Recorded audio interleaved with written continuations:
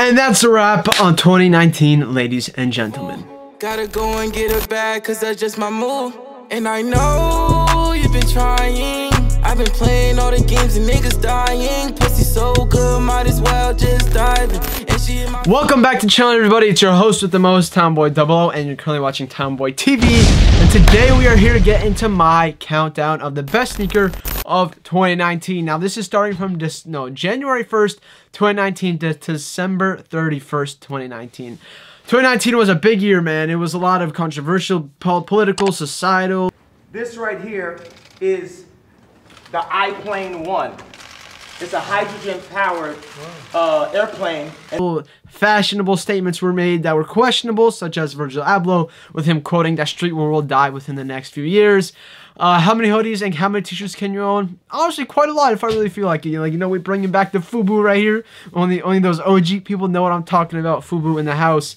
But you know, 2019 was a very good year. Going by the quarter-wise, the first quarter was decent, right? That's when we had a lot of like the Travis, the Tom Sachs, the Mars Yards, a lot of the good hype stuff. We had a few. That's one small step for man, one giant leap for mankind. Jordan 1s in there as well. That was like beginning with the crimson tints. Then quarter 2 was like kind of slowed down. Quarter 3 was absolutely dead in my opinion. There wasn't much going on. Yeezy started picking up a lot.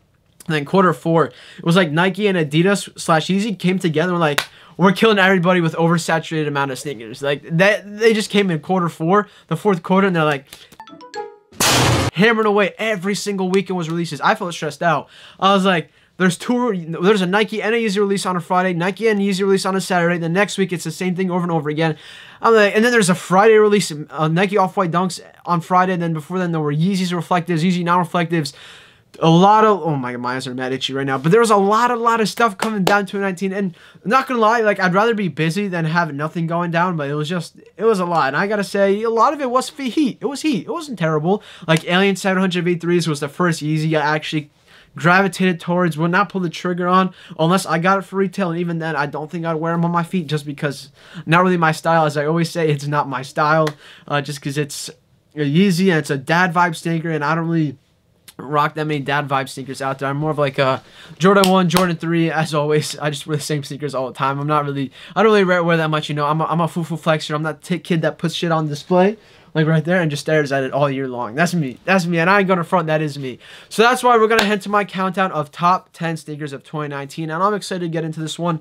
I did look at a lot of other lists. Well, I kind of had my idea at the beginning of December, but now the list has changed a little bit just because the few releases that did happen in December. Like that's why I like to make this video at the last few days before this year ends, because December was a lot of releases, and some of those did make my list indeed.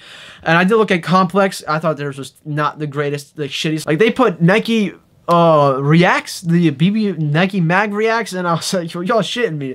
I mean, I get it, like they're trying to change it, they're trying to change like the future of sneakers, but that was a terrible addition in my opinion. Then they also had well, they had the fours, the Bread 4s, and I was like, you know, it is an iconic shoe, but it's not I don't think it deserves to be on. Well, okay, I know I'm gonna get a lot of people mad with this one. I did put the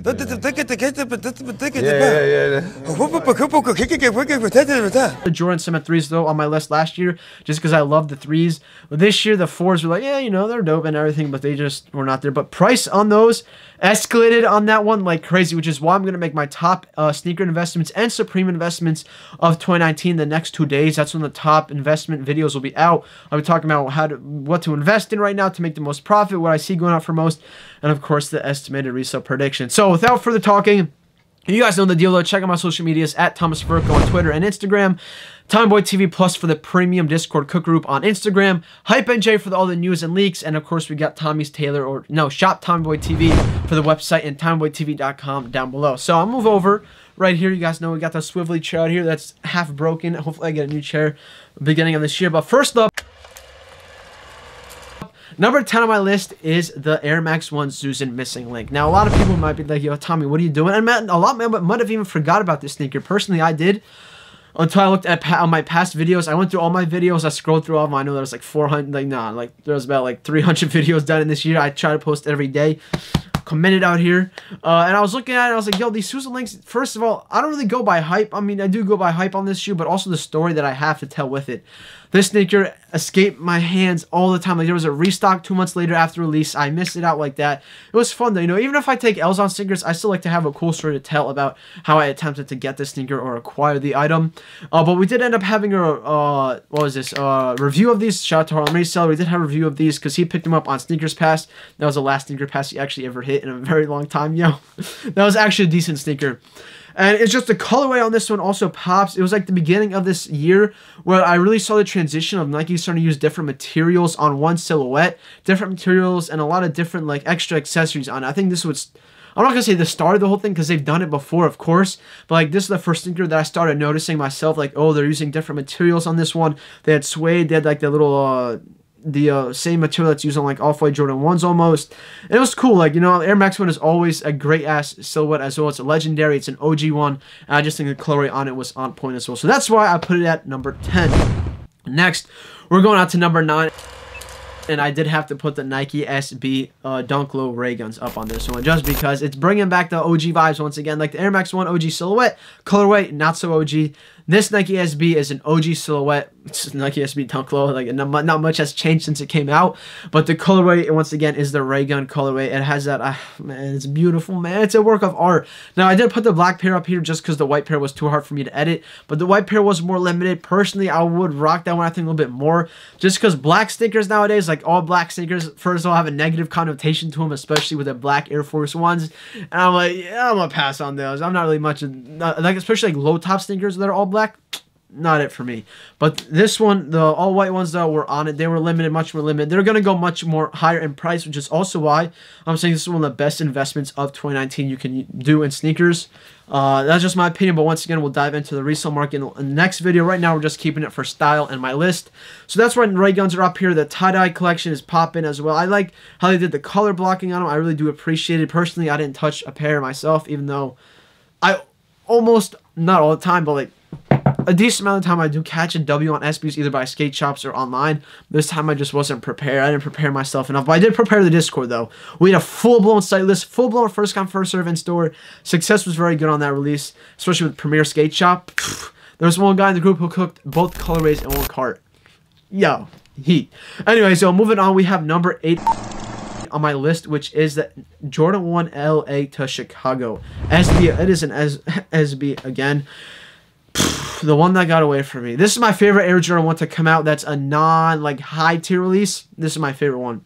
Came out at skate shops. We had the NYC to Paris that came out along with this one. Of course, I took a W on that from the skate shop, but when I entered LA to Chicago's, they dubbed me. They were like, "No, sir, you did not get a call back." And I was like, damn, it really be your own. It really be your own sometimes. So we do have the iconic LA colorway on the sneaker, and it scratches off to the Chicago colorway.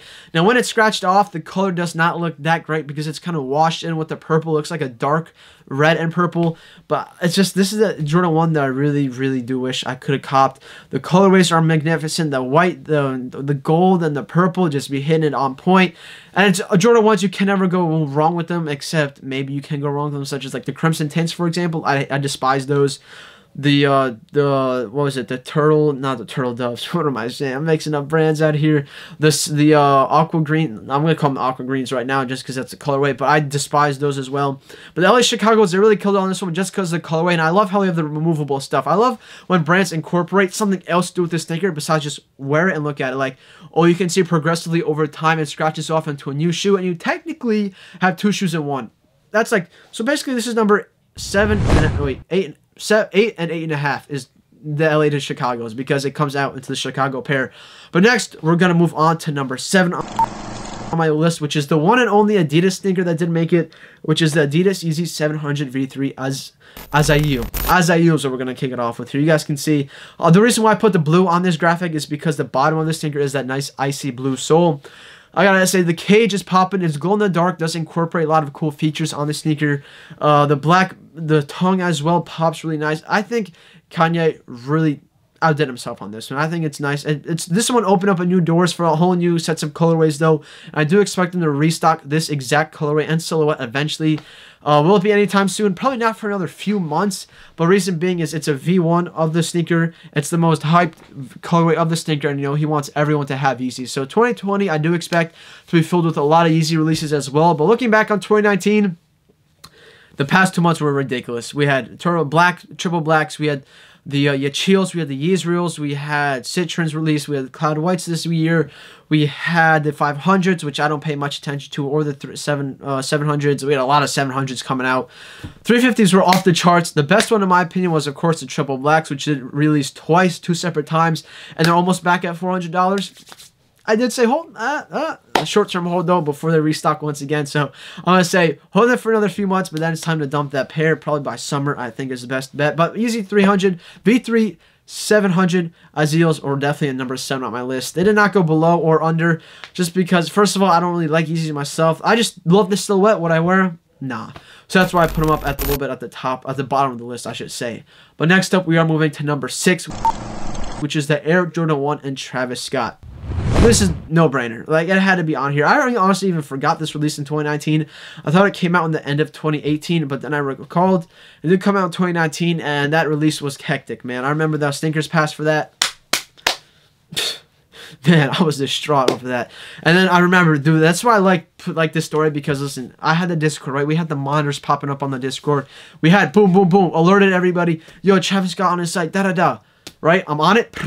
I'm in the car on the way to the post office, right? I'm sitting in traffic in the car. I'm 3 minutes too late on the notification. I add it to cart. I'm waiting in queue. I pull over to the road. I'm like, come on, come on, come on, come on.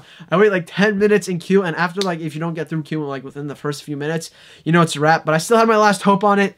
Sold out, boom, gone. Stinkers Pass was an L. And then this is the first time Stinkers app also got shut down during release. This is when no one's payment was going through. No one was able to enter the thing. Then all of a sudden, I remember this exactly. I think it dropped at 10 o'clock on the app. At 10:28, the system was back up and started accepting everybody. And also, it's like first come, first serve. You entered, as soon as it opened, you're in. I gave up at 10:23, bro. And you're telling me 5 minutes later and it started accepting people?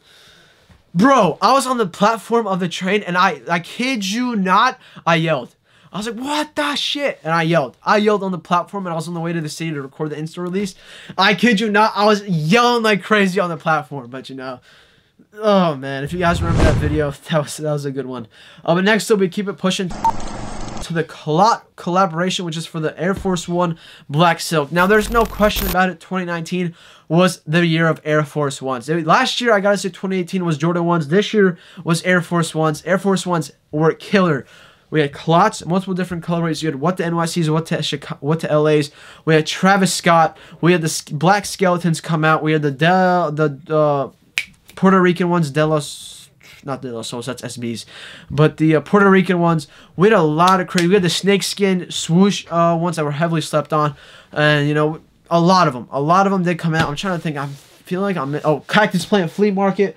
Like, look at this. We have 3. Well, the CDG Supreme ones came out before, but the one I display, CPFM, Cactus Plant Flea Market, Travis Scott's Air Force One. It was the year of the Air Force One. And the black silks, I love, you know, first of all, like I said before, I love when sneaker companies incorporate another feature into the sneaker. Like this one, you can scrape off the material, and it reveals another sneaker. So 2 in 1. And this one was also the greatest investment if you bought when they were dropped down at like $600-700. Shot up to over $1,000 right now. And big sizes are mainly over $1,000, and the Prima Cook Group had these for backdoor available. The price was high at $1,000, but right now they're going for like $1,200-1,300, and it was worth it to buy it at $1,000 at the moment. Of course, a lot of people didn't know it was going to go this high, but it is an all-black sneaker. It's a very popular brand in China and in Asia. It's clot, right? Everyone loves clot, and the fact that it's like it's overall just a great sneaker. I love it. It's a black Air Force One. Don't get me wrong. It is a black sneaker. I did talk shit about a black sneaker, but it does have that gum bottom, which I love, and it does have that white midsole. And, you know, you can scratch it off and make it black and red, which makes it a red clot Air Force One, which I love. So that's number 5. We're halfway through. And number 4, we go on to the Nike and Off-White Dunk Lows. I did have to put this on here. It looks like a little bit of a hype BC thing to do. I think this is the only Off-White, yeah, it is the only Off-White sneaker on my list. We had the the Air Max 90s released this year as well from the Off-White collection. And we had a few more like the Tigers, the Waffles, the Zooms. All passes for me besides the Air Max 90s, of course, and a few other ones. But the Dunks I touched for retail. Sneakers Pass blessed me. The Michigan colorway. And the green one is still getting elusive. I'm hoping to catch a restock somewhere, You know, in the city, they still have pairs available at certain locations, at establishments. They're not releasing them just yet. Hopefully, during my break from school, I'll be able to catch one. But, you know, we'll see how it goes. But this deserves number 4. Because I've just been longing this sneaker for so long. I've been looking at it. A lot of stores had them early. We had the early in-hand review in October. So 2 months before it actually came out, we had the early in-hand review. Ever since I saw it, I was like, I need this. I need this. I need this shoe. I need to have it. Is it only Off-White? Maybe. Of course, Off-White has the role to play in it as well, but it's just a beautiful quality. The quality is not bad either, and it pays homage to the OG colorways of the Nike SBs. Like, for example, we had the Mission colorway already released before, SB Dunk Mid version. We had the black and the gray and red already came out, Nike SB version back in the day, and that pine green colorway already came out before as well. So Virgil kind of brought back OG colorways, put his own twist on it, which a lot of people didn't appreciate with the extra laces. Myself, I don't like the extra laces, but you know, it is off Nike. You know, you can't go wrong with them. So it deserved number 4 on my list. And then we go on to number 3, which is the Nike Sacai LD Waffle. I kind of also, like, the thing that maybe pressured me to put this on the list is also because everybody was talking about Sacai brand of the year, brand of the year. I'm not really buying that shit right now. I'm not really buying Sacai brand of the year. Don't get me wrong, they did great, but they really didn't do much to this sneaker. Now, a lot of brands, of course, they don't have a lot of freedom, quote unquote, to say, when, like, going off like why Kanye left Nike. They don't have a lot of freedom with their collaborations because they tell them, yo, you have to work on this silhouette and all that. But they did combine, like, they did change it up. They put the fat midsole on it. They put double swoosh, double tongue, double laces. I don't think Nike. I think Nike kind of had something against it for a second, but then they kind of just went along with it. It was innovative, don't get me wrong, but at first when I saw this, I thought this sneaker was disgusting. The Blazers, it's just a little bit of too much going on for me for the Blazers, and that's why I'm not putting them on the list. But the LD Waffles do deserve at least a place on the list somewhere. I did put them at the top just because the colorways, they did a lot, and they're doing another black, triple white and triple black colorway, as I mentioned in yesterday's video. I'm excited to see what else they can bring.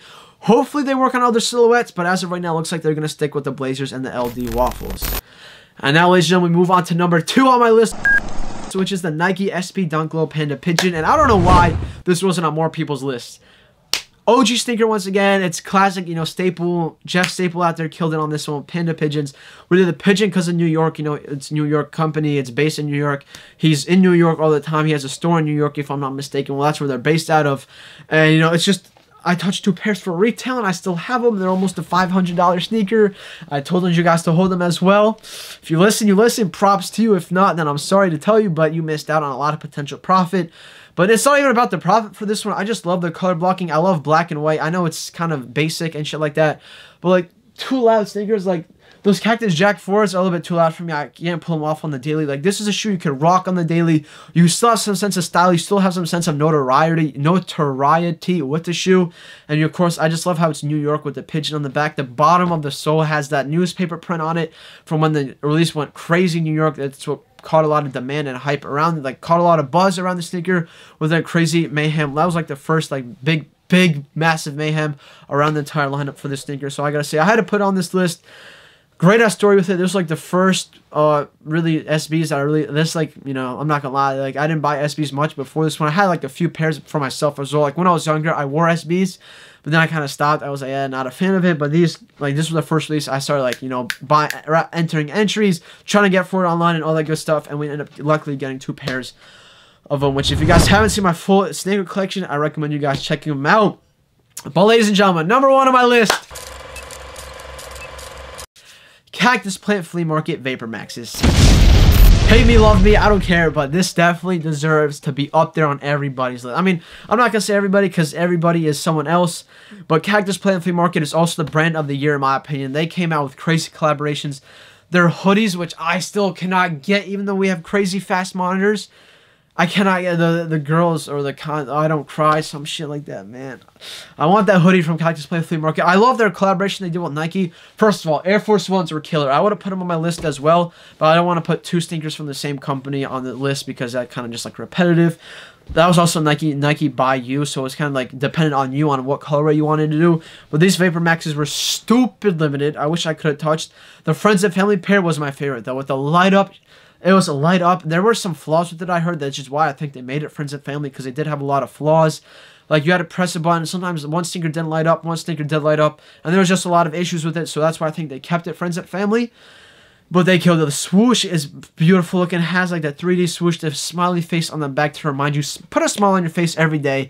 Put some positivity out there. Have a freaking fantastic ass day. Great holiday. I'm kidding. I'm getting, but dead ass. Like, you know, I love that. I love the smiley face. The multicolor swoosh that goes from red to blue on the bottom. Vapor Max. I'm like, honestly, I'm not the biggest fan of Vapor Maxes. Like, if you guys caught me saying maybe a year ago, I would say I hate Vapor Maxes. I'm still not the, like, this particular silhouette, the new version, I'm not a big fan of. Like the past versions, I love Air Max, Vapor Maxes. But these, I'm like, not the biggest fan of them. But the colorway killed it on this one. The shoe itself looks fabulous. I would love to wear it. You know, I would love to wear them with maybe some cargo, some track pants, something. But you know, your boy missed out on this one. If I'm not mistaken, it's still going at around $1,000, especially in the bigger sizing. I call it an L. It was basically at a very few retailers of sneakers available. And it is what it is. But, you know, it's another L on my books. You know, I just love talking about this shoe because it really does look great. I'd love to wear it one day. Hopefully, you know, when your boy gets his money up, not my funny up. Get your money up, not your funny up. We'll buy the sneaker for the collection out here. But, you know, I don't pay resale, which is how it goes. So, I know that was long. I kind of did talk pretty fast. But hope you guys enjoyed this 2019 recap. My sneakers, my top 10 sneakers of the year. I like to make this list because it brings back good memories. You know, good memories on fun times. You know, that's why I love going to the city, going in store, make friendships, make connections, make a lot of good stuff out there, you know. Anyways, hope you guys enjoyed. Let me know what's your top sneaker of the year. I know I don't want to put top 10 because it's kind of long to put in the comments. Let me know what your top sneaker of the year is. Thank you guys so much for watching. I'll catch you guys on the next one. 2020 is going to be a great year, by the way. Make sure you subscribe for the how to cop guides and every sneaker. I'll catch you guys then.